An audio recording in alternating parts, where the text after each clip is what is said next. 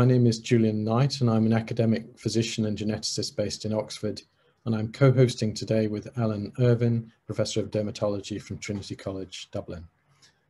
The Association of Physicians aims to advance interdisciplinary translational medicine, and one way we're doing this is through a series of webinars on emerging issues in medicine. Today our focus is to explore the challenges and opportunities in translating advances in genomic science into patient benefit. And this is particularly timely given the new NHS Genomic Medicine Service. And I'm really delighted to be joined by experts in the field who will each be giving a short presentation, followed by a panel discussion based on questions that you, the audience, have already posed. And I would encourage you to write further questions into the chat function during the webinar. So our first speaker today is Professor Sir Mark Caulfield, Chief Scientist at Genomics England. So Mark has driven a remarkable period of transformational change in the implementation of whole genome sequencing into the NHS through his leadership at Genomics England, together with outstanding contributions to cardiovascular genomics and translational cardiovascular research in pharmacology. So Mark, we look forward very much to your talk entitled The 100,000 Genomes Project, Transforming the NHS.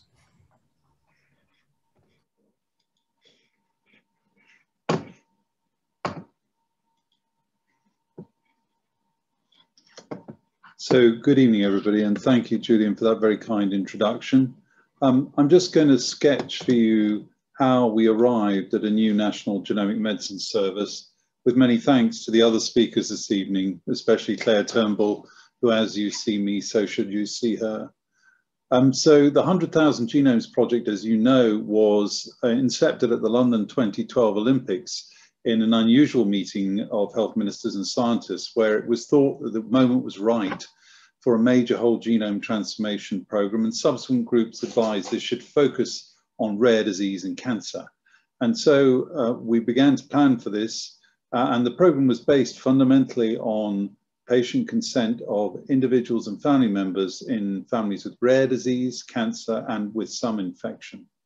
And we began work in late 2013 to enroll a pilot and then move forward to the main program. To do that, we had patient consent undertaken by frontline NHS staff. And at the peak of the program, 5,000 frontline staff worked on this program through 13 genomic medicine centres in England that gave regional equity access across England. But also we negotiated for money to be made available from the MRC so Scotland, Northern Ireland and Wales could join in. And the idea was that we would run a clinical pipeline for whole genome sequencing, but also collect samples that could also add additional depth and benefit, which we store. We established a sequencing centre at Hingston with Wellcome Trust support, and that allowed us to sequence at high fidelity. And we now have an ISO accredited pipeline for NHS sequencing. And our bioinformatics pipeline is also accredited that analyzes the genomes and reports them back. And we store all this information in the Genomics England architecture, which is 40 petabytes of space. And that allows people from the NHS, clinicians, healthcare professionals, and also researchers to look at the data in identified or de-identified form. And when we return a report to the NHS, it is a report on that patient, but the diagnosis is made in the NHS and they own what is returned to the patients, and that involves validation of the findings. Because this is still in its infancy relatively, or perhaps in its early childhood at least, that we assembled a coalition of academic researchers, over 3,500, that have formed the Genomics England Clinical Interpretation Partnership. And they work on the data. They're from 33 countries and they've raised over 50 million in research funds. And then we have a discovery forum of industry partners, and they also add value. So we've created this virtuous cycle where the researchers can continue to add value to the data. And you see that they've got access on the right-hand side to very rich data. So all of this was about NHS transformation. So how have we taken that forward? We were with Clare and others here. We began to work with Sue Hill and the NHS to transform the Genomic Medicine Service in 2017 and 18. And what that meant was integrating a new laboratory system based on 7 genomic lab hubs with regional equity across England. And we also developed a national test directory, which this meant that my team and I reprofiled 300,000 tests and upgraded 25% to new technologies, bringing live in the NHS for the first time whole genome sequencing that can be ordered by you as clinicians watching this or health professionals against a targeted list of conditions in rare disease and cancer. And this whole genome sequencing will deliver 500,000 whole genomes over the next 5 years. And everybody will be offered the opportunity to consent for research through patient choice. And that means their data will become available to the UK knowledge base. Just very recently, the NHS also commissioned 7 Genomic Medicine Services alliances, and these replace essentially the frontline interaction at the Genomic Medicines Centre level with the NHS, with clinicians and healthcare professionals. And there'll also be workforce development and education. So what this has led to is in 2021, the National Health Service for the first time has got a genomic medicine service that will provide consistent, standardized and equitable care for 55 million people, 56 million people, I should more correctly say, operating to common standards and protocols and ISO accredited for clinical care, with a standardized national genomic consent for NHS care and research, delivering against an approved test directory, not a catalogue or a guideline, but a directory, and building a single UK knowledge base that will be available to researchers where patients give consent, but also available to the NHS to enable clinical care, effectiveness and outcomes. And we have a unique opportunity in the UK through Genome UK over the next 10 years to remain the world leader in genomic medicine. I should thank the Association of Physicians for having me, and these people and everybody who worked on the project. These people are the participants, they're the most important people in the programme. Thank you so much, Julian. That's wonderful. Thank you very much indeed for that beautiful start to our webinar today, and there'll be opportunities to ask questions once we finish the series of short talks. So our next speaker is Clare Turnbull, Professor of Translational Cancer Genetics at the Institute of Cancer Research and consultant in clinical cancer genetics at the Royal Marsden NHS Foundation Trust. Professor Turnbull's research includes statistical, population and public health related analyses of genetic cancer susceptibility and the implementation of expanded genomic testing. So Professor Turnbull, we look forward very much to your talk entitled Clinical Expansion of Cancer Susceptibility Genetics, Opportunities and Challenges. Okay, am I unmuted? Lovely. Thank you very much for the invite, Julian. So I'm going to do a quick whiz through, really focusing on using cancer susceptibility genetics for early detection and prevention of cancer, with the caveat that there are other applications in treatments of cancer, for example, PARP inhibitors, but I should be focusing on the former use case. So the premise of early detection and prevention of cancer is that there are some cancers that if we detect them early, they do better, outcomes are better, more people survive. And certainly we have national screening programs for breast, colorectal and cervix, whereby we scan the whole population with the aim of identifying cancers earlier. But if we can detect those at higher a priori risk, we can offer them interventions that are not clinically acceptable or economically feasible to deliver at population level. So for example, we can screen them more often, we can screen them from a younger age, we can use different modalities, we can offer surgical prevention, chemo prevention, and targeted behavioural interventions. So how do we identify individuals at high risk of cancer? Well, of course, there are the non-genetic factors. Smoking is an obvious one. There are other more modest environmental factors. And then, of course, the genetic factors. So for any cancer type, you can sort of map the different types of genetic factors onto a schematic such as this, and this is the genetic factors predisposing to breast cancer. So this is really where we've got to with all our research, identifying genetic factors predisposing to breast cancer. So there's really sort of two approaches. We can take these high penetrance ones and combined BRCA1 and 2 and PALB2, which are the sort of more common rare high penetrance genes. If you look in all comers with breast cancer, about 3 to 4% of women will have a pathogenic variant in one of these genes. If you look at population level, about 0.5% of the population carry a high penetrance variant in one of these genes. Historically, because of low throughput testing, we really had to target our analysis on those with very extensive family histories, lots and lots of relatives with breast and ovarian cancer. Because the technology has improved, we can now offer testing and reduce those thresholds. So, for example, I'm running a study offering testing using digital information giving to all comers with breast cancer. There are other studies looking at offering population testing, and that's probably where we need to think about going. And this is where I get to the sort of challenges around that lie within the opportunities. It's around interpreting the data that we find. And despite these being two of the better characterized genes, there's still a lot of complexity about interpreting the data. So I would say simplistically, we need to think about interpretation on 3 levels. There's interpreting whether that variant is benign and pathogenic. And those of you in this field who have tried to navigate the ACMG variant interpretation framework are aware that that is a postgraduate specialty in its own right.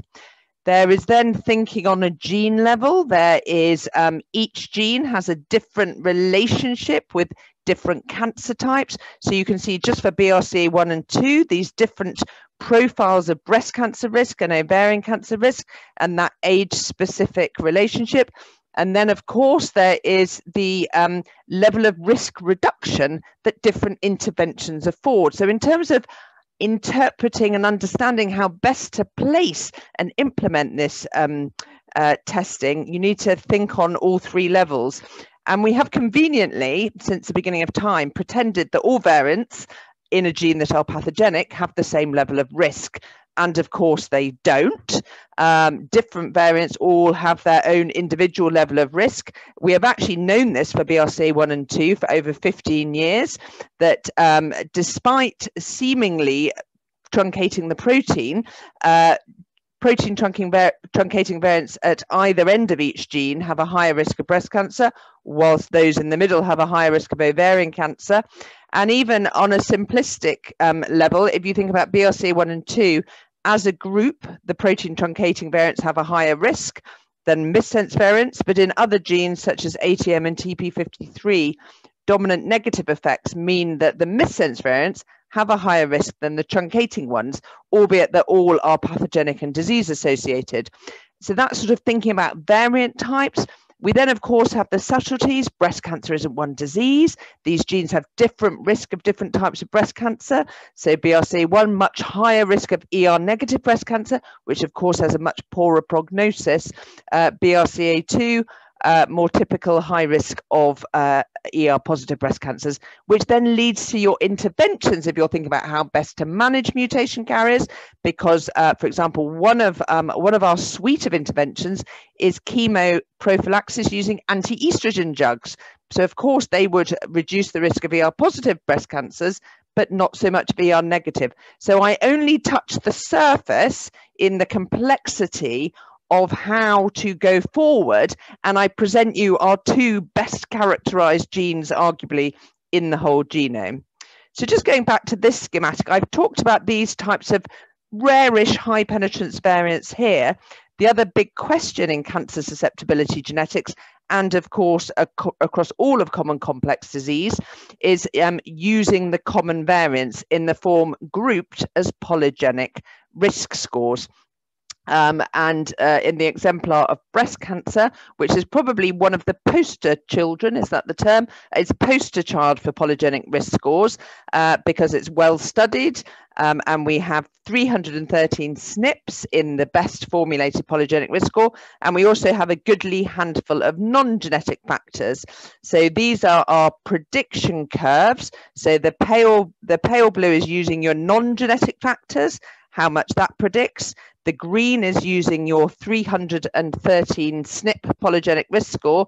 And for breast cancer, breast density is also pretty predictive, independent of genetic contribution. So if you have a tripartite score using all three, this is the level of prediction you get. And this, in the best hands, this tripartite score has an area under the curve of round about 68 to 70%.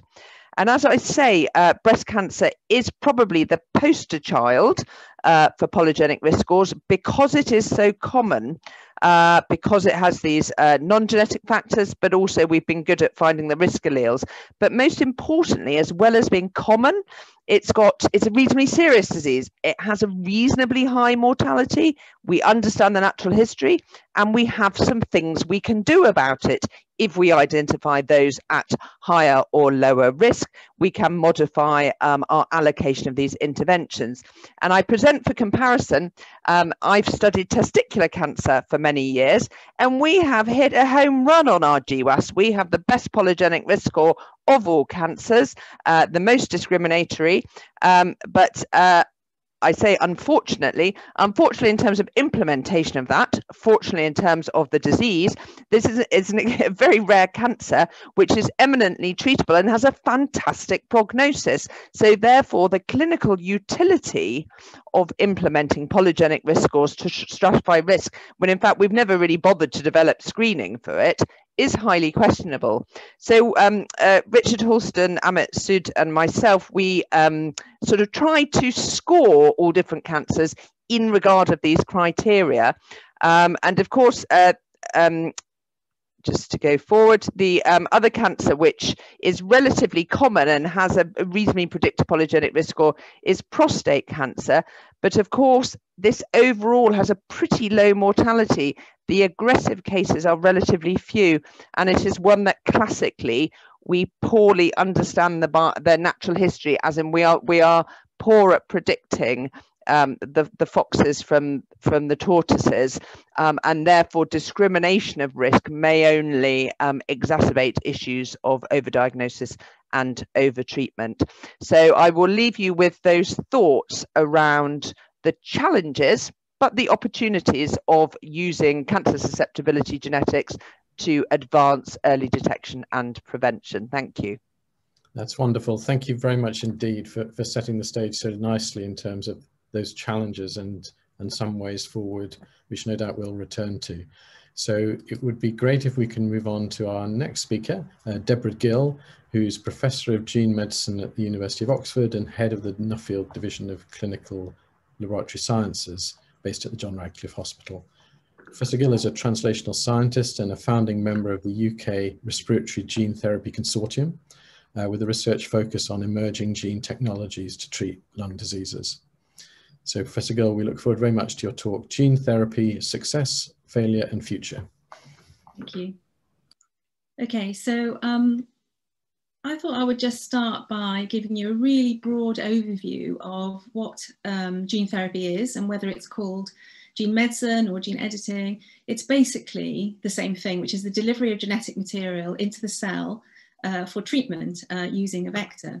And there are essentially two ways that you can do that. You can either use a synthetic approach where you put the genetic material inside the lipid, and this is a bit like to protect it basically, and this is a bit like mixing a salad dressing. You mix your oil and vinegar, you shake it up and you get lots of lipid-based particles, little droplets, which then can dissolve into the cell if you're delivering DNA or RNA. And if you've received the Pfizer vaccine for COVID-19, you've already received essentially synthetic gene therapy. And if you've received the AstraZeneca, then you've vaccine for COVID-19, you've received viral gene therapy, because it's just the same thing. You put a piece of genetic material into a modified virus, and then you use that virus to deliver its genetic cargo into the cell. Now, whether you use, whichever vector you use, the selection is absolutely key to success. And whether you use the synthetic vector or these three viruses here, AAV, adenovirus, and lentivirus. And what's beneficial about using the viruses is that you essentially can exploit the millions of years of evolution that these viruses have used to specifically target these cells. And this efficient delivery that you once you found out how a particular virus can target a particular organ, then benefit from one disease, development of the technology in one disease can benefit the diseases of other diseases in that organ. And this is a platform technology. So this is the way that gene therapy tends to work. It focuses on the delivery and the technology to make that gene therapy a success. So in terms of successes and failures for gene therapy, I think we have to focus, for example, on AAV, or adeno-associated virus. And this is extremely useful because it has multiple serotypes that target different organs. And if you can get your specific serotype right, then you can target a range of different organs for treatment of disease. So for example, AAV1 targets the muscle. And this was an example of a success in 2012 when the first gene therapy ever was approved for clinical use.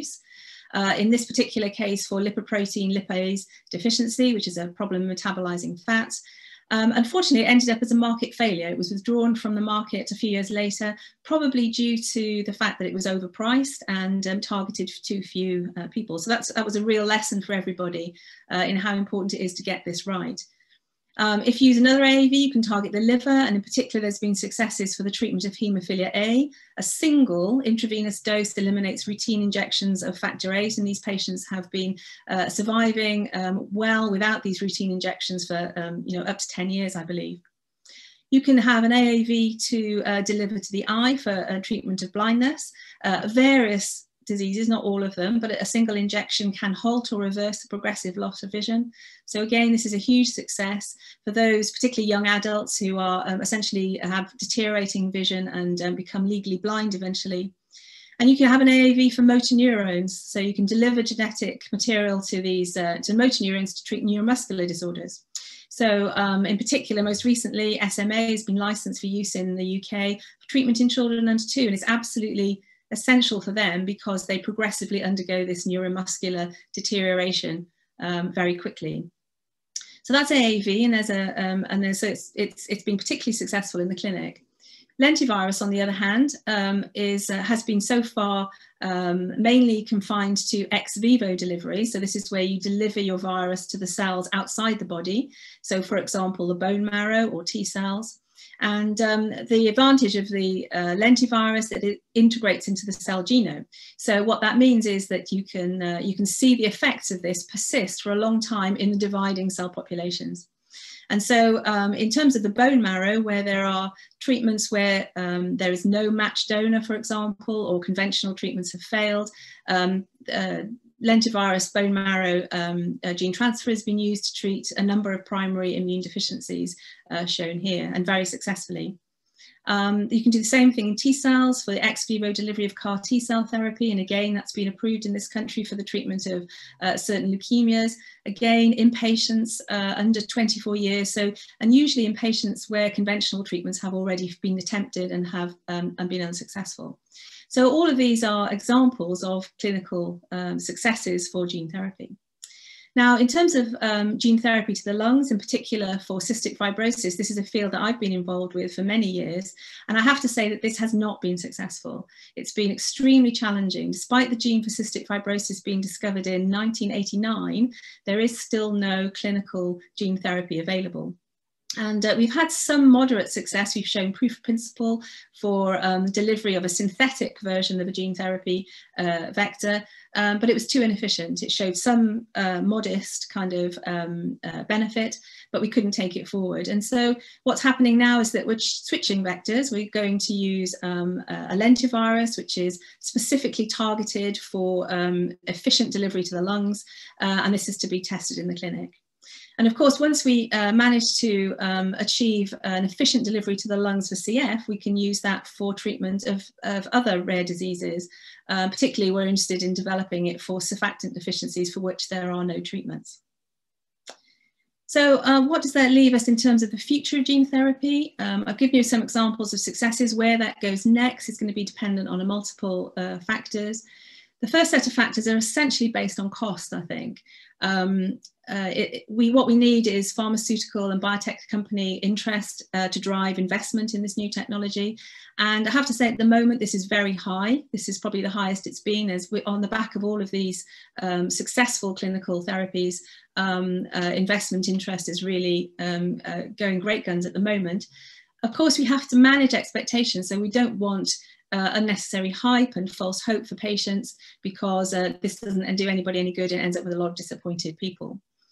The cost of treatment is really, really high, and we're going to have to come up with some really creative reimbursement models which are going to fit the particular healthcare model of the country that we live in, and a lot of negotiation needs to be done in order to manage that. And that's why I think it's only ever going to be appropriate for either extremely rare diseases or diseases where conventional treatments have already failed in those diseases. The cost of treatment is, in one respect, driven by the cost of manufacturing. And I think that the cost of goods is likely to fall because of the investment that we've seen in large-scale vaccine production for COVID-19. So these large-scale bioreactors here on the right, these are designed to essentially make vaccine, virus for vaccine. And they're exactly the same as the ones that you need for making virus for gene therapy. So this investment actually should drive down the cost of manufacturing. The other collection of factors which predict where we go next with gene therapy is, of course, about the benefit to patients. And as I've mentioned, we have to be really selective, really judicious choice of diseases for those which will be useful for gene therapy and can benefit from gene therapy because they have no other suitable treatments. But even within a disease, there is patient selection needs to be judicious for the identification of severe disease mutations. So again, those mutations with no suitable treatment. So an example of that is from the field of cystic fibrosis, where over the last decade, some really incredible drugs have now been developed for a large number of the mutations seen in cystic fibrosis, of which there are some 2,000. And the majority of those mutations can be treated with small molecule drugs, which act on residual protein left over. And this mutant protein can be acted upon by these small molecules, and they can actually now function enough to benefit the patient. But there are some who have severe disease mutations that don't produce any residual protein. And so these treatments won't work for them, and therefore they will need gene therapy. And of course, all of this relies on the need for really expert and strong infrastructure for genetic screening, particularly newborn screening for these degenerative illnesses in childhood. And of course, this requires early diagnosis and so we can treat them before there is disease progression. So I guess on that note, what we have here is essentially a cost versus benefit analysis for the future. So I guess in the end, unfortunately, it's all down to economics. So I think I'll stop there. Thank you very much. That's great, Deborah. Thank you so much. I think you're leaving us with a glass half full, hopefully, and look forward to going back to those issues in the discussion. So our final short talk for the webinar is from Nina Hallowell, Professor of Social and Ethical Aspects of Genomics in the Nuffield Department of Population Health at the University of Oxford. And for over 25 years, she's been undertaking research on healthcare professionals, patients, and family members' views regarding genetic testing, mainly in the field of cancer. She's recently completed a project on mainstreaming BRCA testing in the UK, and we look forward very much to your talk, Social and Ethical Aspects of Genomics. Thank you very much, Julian, and thank you for inviting me to talk tonight. I want to open by considering the concept of technical sweetness. In case you're unfamiliar with this term, it is basically the recognition that sometimes when you have a technically sweet solution to a previously intractable problem, you go ahead and solve the problem without asking questions such as what will be the consequence of doing this, or whether you should go down that road. As this slide indicates here, Oppenheimer used this concept to reflect on his part in building the atomic bomb, and others have used it to discuss Dr. Frankenstein's dilemma. He discovered a way to reanimate flesh, but got so carried away with this idea that he forgot to ask himself whether it was good. Now, I'm sure I don't need to tell you, but genomic sequencing can be seen as a technically sweet solution to what could be thought of as a set of wicked problems in medicine, finding an etiological explanation for disease, determining diagnosis, choosing a treatment, or predicting risks of future disease. But while genomics may enable us to solve some of these problems, in some cases the solutions are not always straightforward, because like all technically sweet solutions, the implementation of genetics and genomics in healthcare raises a number of issues. First, I want to point out that fantastic as this technology may be in answering some of the questions I've just listed, the hype often outperforms the technology. So while we can use genomic technologies to identify disease or suggest treatments, quite often the results of testing are not easily interpretable or implementable.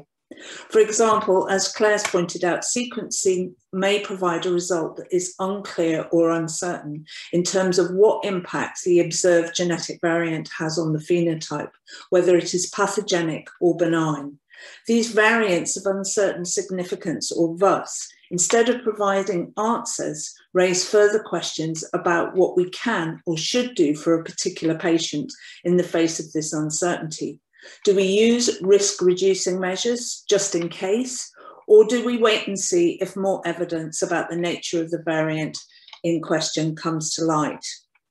The other general issue I want to raise is the issue of biased ascertainment in genetics and genomics research, and what this means for the clinic. What do I mean? Well, very crudely, much of the research to date has involved participants of European ancestry, which means that many pathogenic variants identified may be population specific.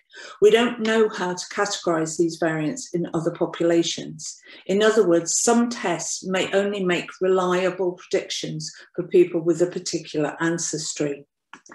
So now to some of the ethical issues that may arise within the clinic. You have a patient in front of you who has breast cancer or cardiac problems, plus a family history of disease, and you know genetic testing is available. What are some of the issues to think about when you offer them a test, or even discuss when making a referral to clinical genetics? First, you may need to think about what type of test is being offered. If you're ordering a gene panel test, a test that looks at a number of genes at the same time, or maybe exome or genome sequencing, which looks at large parts of the genome, both of these types of tests may generate extra results, incidental or additional findings that are not the focus of the original inquiry, but are also identified by testing. And these may have implications for the patient and their family's health. These could be genes for different inherited diseases, such as a carrier status for a recessive disease, genes for other cancers, or maybe SNPs that increase the risk of common diseases. What should you do about this? Should you include information about the possibility of the test generating extra findings when you take consent or offer it? Should you give people the option to receive these findings or not? But if so, this then leaves you with a question of what should you do if they say they do not want them, and you end up with clinically relevant information about your patient and their family that they say they do not want. Next, what should you do about future findings? It is possible that the test you've used identified a variant of uncertain significance in the patient. In other words, we don't know what the variant's role is in the patient's disease. This variant could be reinterpreted in the future, giving us more information, and then we may be able to confirm that having this variant significantly increase their disease risks, or alternatively, we might establish at this point it's benign and was not a causal factor in the patient's disease. Should we warn them that although we are uncertain now about the results we've just got, we may come back to them in the future and update them with new information? And if you think the answer to that is yes, then what happens if they say no, they don't want any information? And then 5 years down the line, you receive information about them and their family's risks. What will you do with this? What happens if the patient has deceased, but the family members may benefit from this information? Plus, how do we pay for reinterpretation, recontacting, and who is going to organise it? This is clearly a resource issue. Finally, while you have one patient in front of you, if their cancer or heart disease is in an inherited form, then this may have implications for family members. Not least, they may need a predictive test to determine their risks. How do you explain this to your patient? And what should you do if they refuse to relay this information to their relatives? All of these ethical dilemmas can be ameliorated somewhat by better communication about and understanding of genetics and genomics, but this is also an issue. Recent research in the US, UK and Russia, I know a strange combination of countries, suggests that public's general understanding of genetics and genomics is relatively poor, which suggests therefore it is down to clinicians to enable greater public understanding during consultations. Now that's okay if you're a geneticist or a genetic counsellor, but what if you're not? There is a large amount of research suggesting that non-specialist knowledge of genetics is poor and that they lack confidence in explaining testing and risks and their implications to their patients. Indeed, our recent research found that mainstream healthcare professionals, in this case breast surgeons and general and gynecological oncologists, were not uniformly positive about the prospect of offering BRCA1 and BRCA2 genetic testing to their cancer patients in order to personalised treatment options. There was a big divide here in our study, with oncologists in general happy to offer genetic testing to their patients following some genetics education, as they felt able to explain complex probabilities and prognoses. Surgeons, on the other hand, felt they not only lacked genetics knowledge, but also the communication skills and, more importantly, the time. As far as they were concerned, offering cancer patients treatment-focused genetic testing is someone else's job. So if we're to mainstream genetic testing, there are a couple of basic things we need to do. We need to plug the knowledge gaps within the public and medical profession. We need genomics education in schools, in MOOCs. We need more CPD in genomics and risk communication. We need to engage and communicate with not only non-expert members of the public, but also across the medical specialties. Our research on the mainstreaming of BRCA testing revealed that not only were breast surgeons resistant to mainstreaming, but they had really very little idea of what they were being asked to do. And one reason for this was a lack of communication and engagement with their genetics department, despite the fact that they frequently referred their patients onto them. So basically what we need here is more communication across the specialties and perhaps recruit individuals to champion genetics and genomics within mainstream medicine and society more generally. Thank you. Thank you very much indeed, Nina. I think you've very nicely set the stage for the real world implementation and the implications of what we're proposing to do with genomic knowledge. So I would encourage everyone in the audience to use the chat to pose questions, and thank you to those that have already done so prior to the event.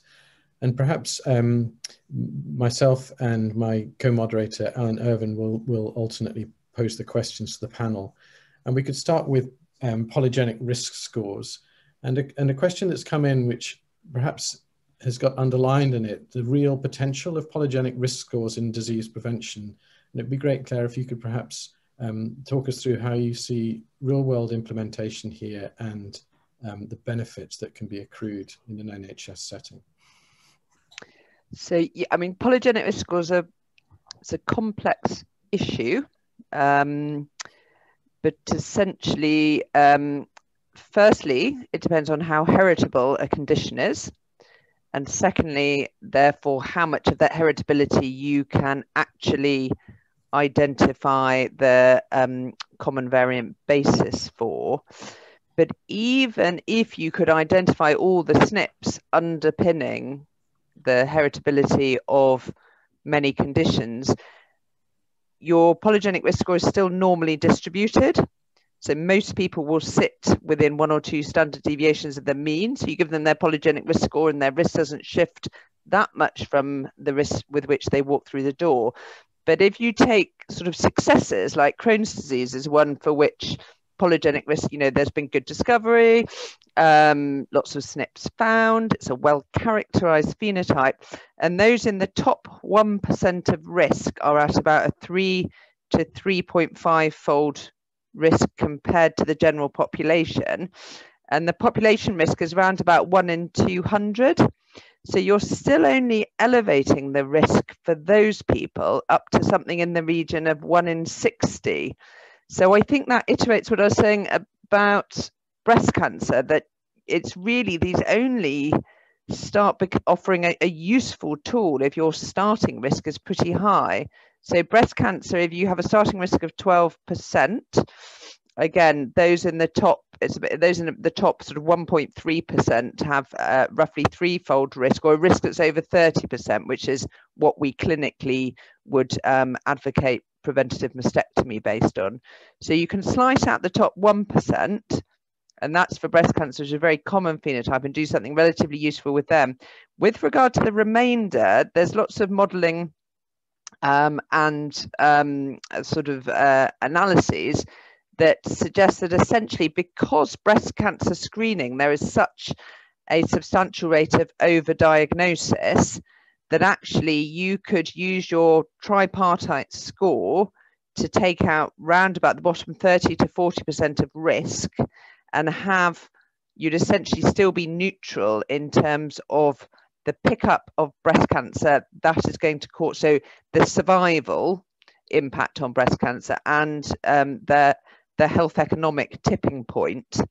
But actually then trying to take breast screening away from the bottom 30 to 40% of the population, who will still develop an appreciable rate of breast cancers, is a tricky challenge. So I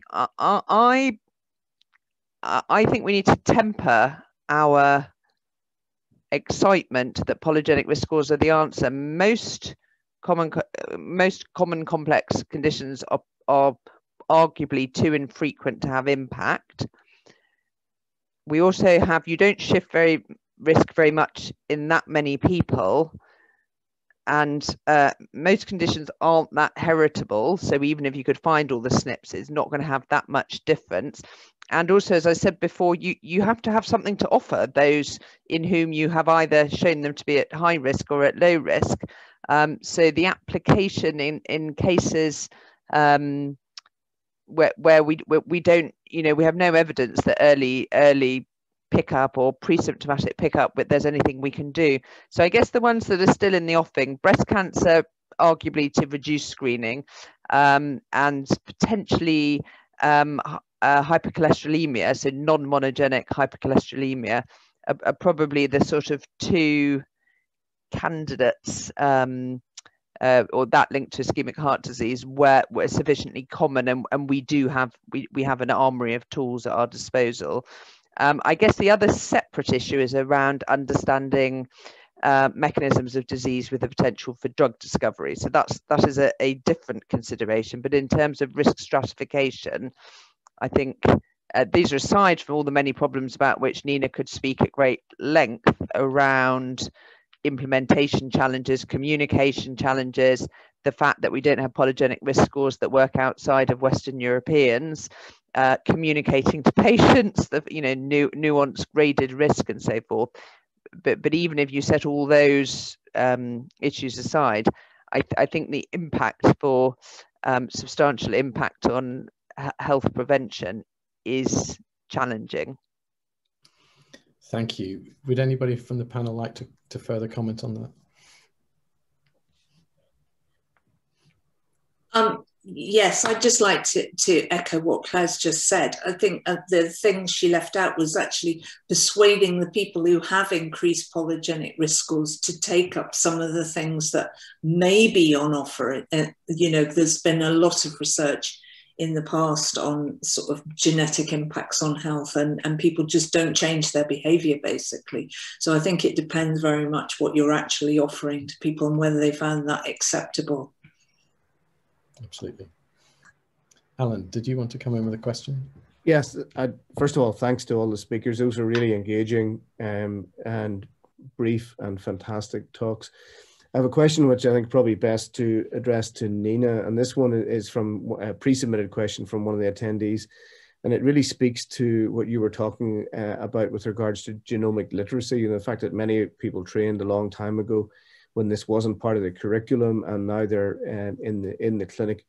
And this question is posed as, should patients who have genetic testing see a genetic counselor first? And I might just add a slight add on to that, and to say, should physicians requesting genomic testing also have some minimum of training or familiarity before they order those tests? So Nina, your thoughts would be welcome. Thank you.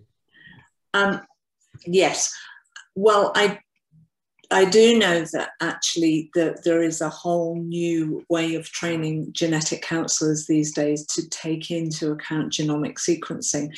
And also there is on the project that Clare is running, CanGene CanVar, there is a whole heap of education and training for people who are involved in genomics at this moment in time. So yes, I think when we did our project on mainstreaming, which was, as Claire said, sort of on the poster child of genetic testing, it was very clear that what really worried a lot of the clinicians that we were talking to was their lack of knowledge. Their lack of knowledge about genetics and genomics, and this was a particularly easy test in that sense to offer people.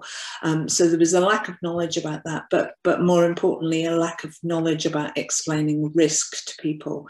So I think that's why we got a very big difference between asking breast surgeons to mainstream genetic testing versus oncologists, because oncologists are very used to explaining complex risk and complex prognoses. Maybe Claire would have something to add to this as well, because I know that with regard to CanGene CanVar, Claire.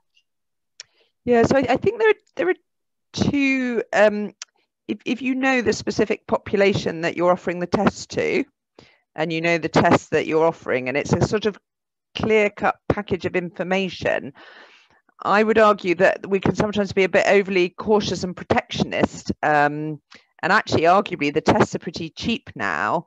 What sort of remains expensive is providing a dense infrastructure of genetic counselling and communication and pathways and processes. So we have a study, we're randomising all comers with breast cancer. They'll all have a BRCA1 to PALB2 test, and half of them are randomised to getting their pre-test information digitally with recourse to a national genetic counsellor hotline should they want it. And the other half have standard of care, which is a one-to-one consultation. So I'd argue we've defined who we're testing, we know what we're testing them for, and actually really nicely, beautifully presented, standardised digital information they can look at in their own home is a good thing. At the other end of the spectrum, the way in which you interpret a test result is predicated on the context in which the test was performed and the level of phenotype and so forth. And that speaks to the National Test Directory that Mark described, that we really don't want to, we want to be very cautious about offering whole genome sequencing and those types of tests and what we analyse them in. We want to make sure we're offering it in the context of knowing the phenotype and the patient group to whom we're offering it, because that will very much drive how you interpret the data. And a whole genome will give you 5 million variants per patient that differ from the reference genome, and how you interpret that and the information you give back to the patient, it is very much influenced on knowing what the clinical features are. So I think that's where we need to try and balance really expanding access to genetic testing in specific groups and specific contexts where we know what we're doing with the results, and we can define clear pathways and use innovative methods to expand access, but also have a level of caution in not sort of expanding genetic testing willy-nilly, because we will start getting results and giving back information and doing things to patients and chopping bits of them off and screening them, which can do harm, where actually the interpretation of the genetic results has been erroneous in the context of phenotype. Claire, just on the question of training, because we're an association that has people who are largely academic clinicians from wide ranges of backgrounds. Nina mentioned the MOOCs model. Is there a model for postgraduate certificate or something like that through the Royal College of Physicians, where people who want to become more skilled in this space but who feel that they need something a little bit more structured? Is there a role for that from the genomics community, just to bring people, if you like, up to 2021 and where things sit? Well, there was a large amount of funding via Health Education England, so they've developed at the sort of upper end of which was a master's in genomic medicine, which was undertaken over the last 5 or so years by various NHS staff of different grades and different specialties, and then there are also elements of that available for as chunks for CPD. As Nina said, working with Health Education England, the education team at George's, they have a specialist unit in genomic education. So that's led by Kate Tatton-Brown. So they develop lots of MOOCs. So that's a massive open online course, and that's very student-led. And you have little chunks each week, which add up to getting a certificate at the end. And they also run a PG cert. So I think they're definitely different levels. It's tricky, I think, for any clinician, because many clinicians will only see cases to whom genetics is relevant quite infrequently. And it's that sort of, if you don't use it, you lose it. So trying to develop resources. So again, the George's team are developing sort of suites of I think they call them sort of as and when resources, so that you can reach them when you've just seen a patient or you're just about to see a patient, and try and make those types of sort of immediate resources accessible, and so that clinicians and particularly people in primary care know where they are, which may be a better model than something where you sort of really train up at one point. So there is lots of focus and lots of resources being developed. As ever, it's ensuring that people know how to get to them at the right time. Thank you, Claire. Thank you for that. Julian, back to you. Thank you. So I think we've mentioned a couple of times or several times about mainstreaming, and Claire, you were just talking about primary care right at the end there. And I wonder if I could pose a question from those registered at the meeting to Samark, and this is about where we see genomics being integrated into primary care in the next 10 years, because this is going to be hugely important if we're going to truly achieve that mainstreaming.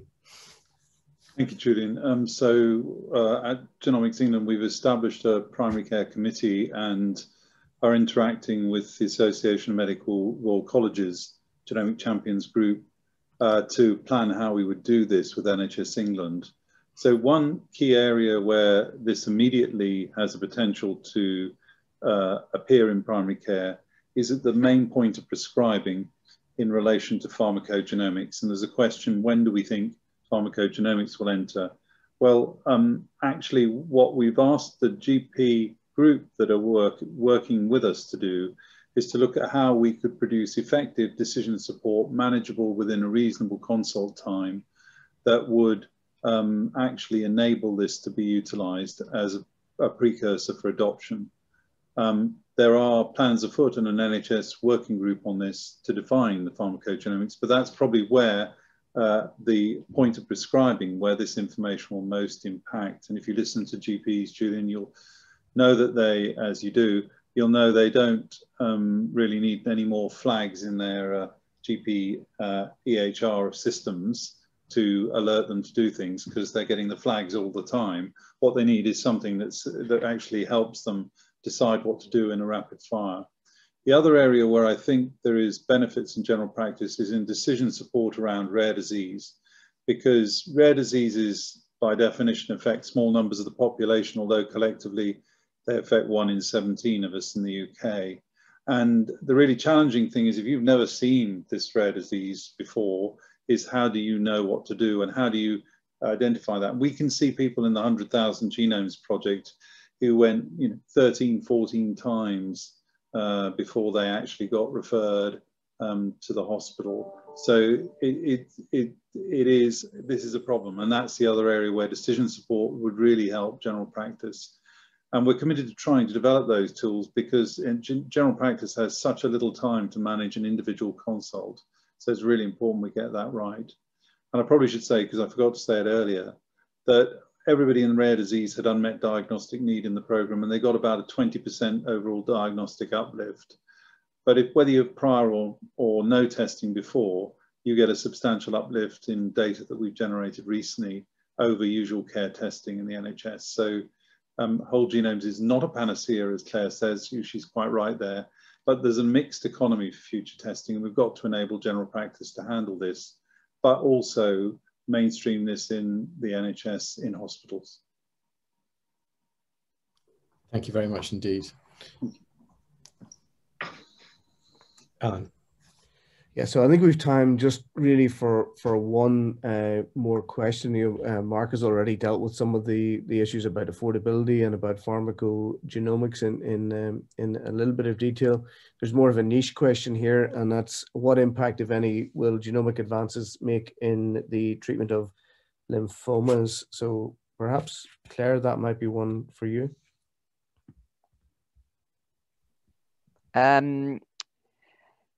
So there's, I guess I've spoken using constitutional germline genetics for identifying those at elevated risk. So that's really with a focus on early detection and prevention.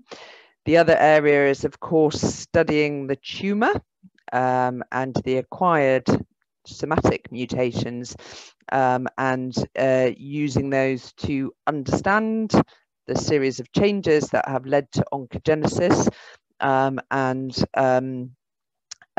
Then obviously over the last 20 years, there's been great progress in developing targeted drugs, which subvert whatever the derailed process that a mutation identifiable in the tumor represents, and target that pathway. There's been substantial successes, particularly, for example, in melanoma, in lung cancer, and it is an ongoing race in that regard, because tumor is inherently Darwinian, so they develop resistance mutations. So looking at multi-drug therapy, and then sort of in the sort of other lane of the motorway, the advancement of immunotherapy. So I think lymphoma is an example where these various approaches have been explored. CAR-T also another example of leveraging and augmenting the immune system using molecular mechanisms that have become possible through advances in genomics. So again, I think all of these approaches utilized to try and improve outcomes in lymphoma. But in all these regards, management of cancer, and particularly advanced cancer, is invariably balancing the sort of Darwinian nature of cancer to evade whatever you throw at it, and also that balance of toxicity in terms of sort of being limited about the level of drug to which you can expose the host whilst trying to treat the tumour. Thank you, Claire. That's great. So I think we're just about out of time, but it just remains for me to thank all of our speakers for brilliant talks, keeping so wonderfully to time, and a very stimulating discussion, and to encourage everyone that's logged in today to join us in the next webinar on emerging issues in medicine. So thanks to everyone. Thank you very much.